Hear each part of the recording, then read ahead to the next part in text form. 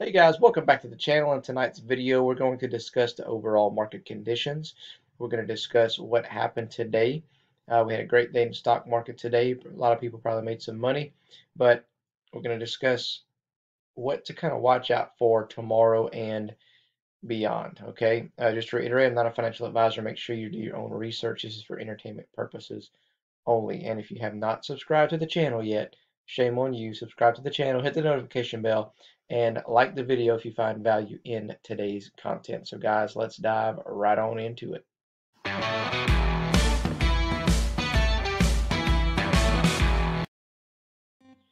right, guys. So overall, the market today, green day, S&P up almost 1% on the day. The Nasdaq up a little over 1%, and the Dow Jones kind of about the same as the S&P 500.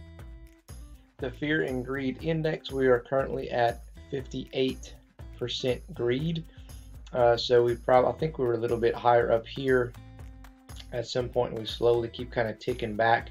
And for the longest time, it seems like the past 2 or 3 weeks, we had stayed kind of like at 50-50, not really knowing which way to go, I guess. Are we going to continue to push up? Are we going to slowly kind of keep moving down? Are we going to come down aggressive? Who knows, right? So we did kind of swing a little bit more this way. So that's something to keep an eye on over the next couple of weeks. If we continue to push higher, then this lever here will move higher this way, okay? And this, guys, if you go to Google and type in fear and greed index, this is the first link that comes up.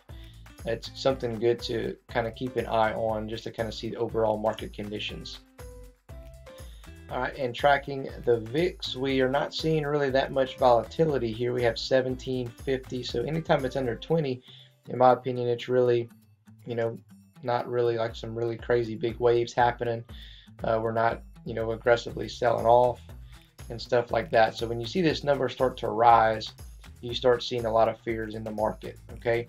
And this number over here, it did go down a little bit, but it was in the high twos, I believe early or sometime last week, and we started to kind of slowly come down. But we did talk about that on our Sunday night stock pick videos, and I believe even on Monday, about how we were due for a pullback because the markets were completely overextended as of late. So let's go ahead and look at the chart, see what they're telling us there, and I'll give you my opinion moving forward. All right, guys, we're looking at the S&P 500. So we talked about this again, like I said, on Sunday night, I believe, and Monday. I talked about how we were completely overvalued, and just like any other stock, we're going to treat the major indexes just like a stock as far as indicators go. Anytime we're really overvalued, what goes up eventually does come back down, okay? And that's what happened there. A lot of people out there making all these videos about this doom and gloom, the market's going down, we're crashing, all this stuff. Sure, we can see a crash, we could always see a crash and all that good stuff, but some type of big negative catalyst has to come about. And until we get that, it's going to pull back, okay? And we're going to continue to move up, and you just got to expect that. When we have a huge run right here, guys, you can see we moved up like very aggressively and hit an all-time high.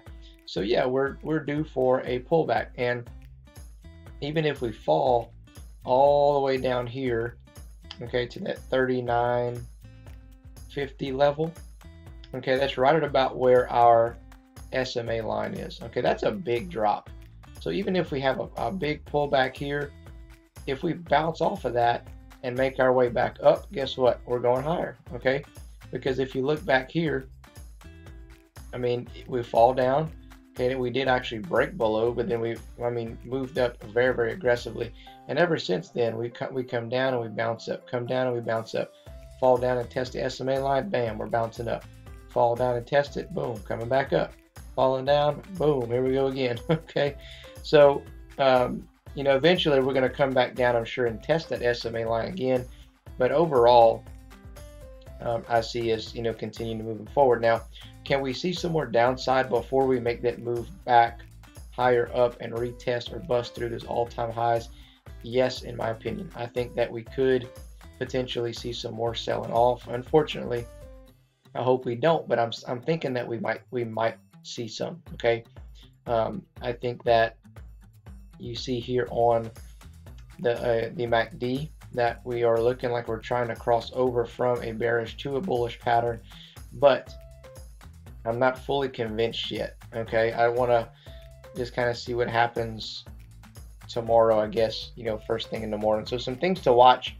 If, first thing in the morning, guys, if we're, coming out and we're green and we're doing really, really well, you can expect a little red, somewhere about noon, and then we'll finish strong, and vice versa. If we come out red, expect a little pop around noon, falling back down, end of market and after hours, okay?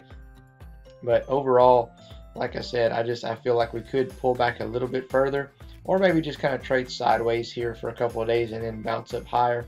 But overall, a big doom and gloom, nasty crash, in my opinion, no, unless there's some type of big catalyst that comes and just like shocks the world and makes everyone sell their stocks. That's always possible, but as of now, I don't see it happening. It's crazy to think that we've come this far in just a year and we're this high up, but I do continue to see it moving in an upward direction. So what happens if we do see more downside? Okay, if we see more downside, depending on your financial situation, personally myself, as I'm buying my positions, I'm holding my current positions through this kind of sort of uncertain time, and I'm just trying to average down as much as I can. Okay, I'm taking a couple, some swing plays to make extra money, and then I can take that money and invest it into my longer term plays to try to average down. That way, whenever these plays start to move,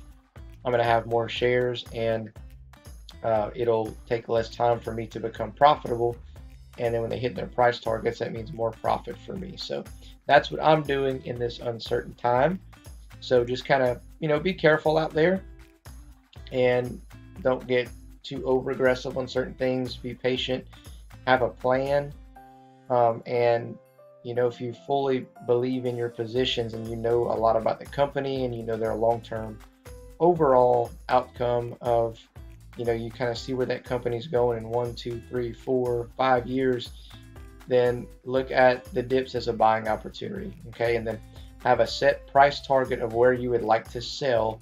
If it hits that price target, take it. Okay, have a plan of action and follow through on it. All right, guys, that's all I have for you in this video. Make sure that you smash the thumbs up button if you found value in today's video. And if you enjoy our content, of course, subscribe to the channel and hit that notification bell. That way YouTube can let you know every time we release new content. Other than that, guys, we'll catch you in the next video.